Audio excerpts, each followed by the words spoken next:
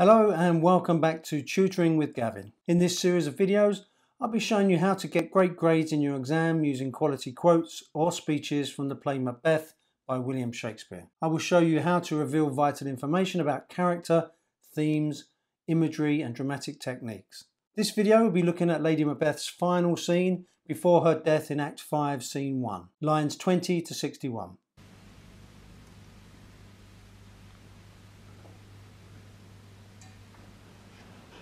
Yet, here's a spot. She speaks. Out.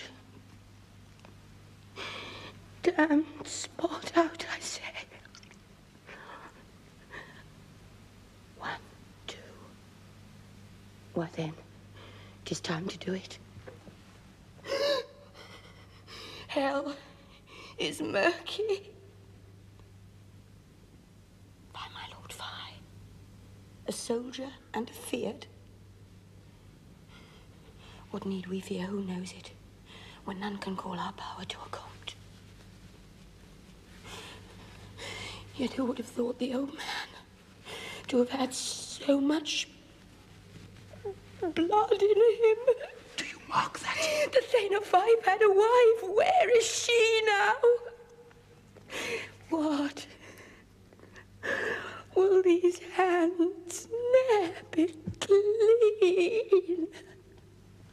After a noticeably long absence, Lady Macbeth seems to be suffering a nervous breakdown from guilt, but perhaps from fear of going to hell. Hell is murky. She appears to be talking to her absent husband. Fire, my lord, fire. Repeated exclamation marks show her distress. The gentlewoman remarks that Lady Macbeth has a light by her continually. The stage direction says that she is carrying a taper, which is a candle. The contrasting imagery of light and dark symbolises heaven and hell. Her fear of the darkness of hell means she keeps a candle lit at all times. One of the most famous scenes ever written by Shakespeare, this was deliberately written in prose rather than iambic pentameter to show Lady Macbeth's descent into madness, her fall from grace and loss of power. Out, damn spot, out I say, shows that she cannot rid herself of the image of Duncan's blood.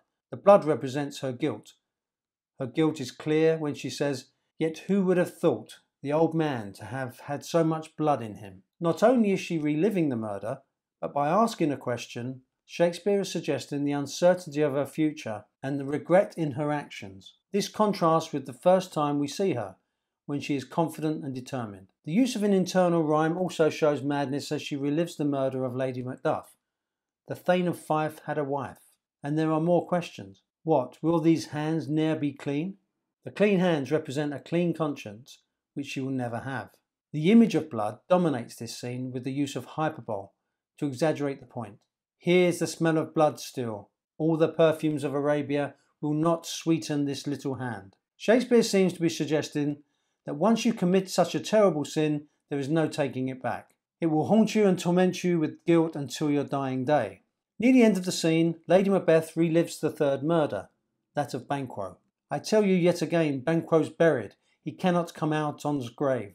Shakespeare uses the lexical field of death and murder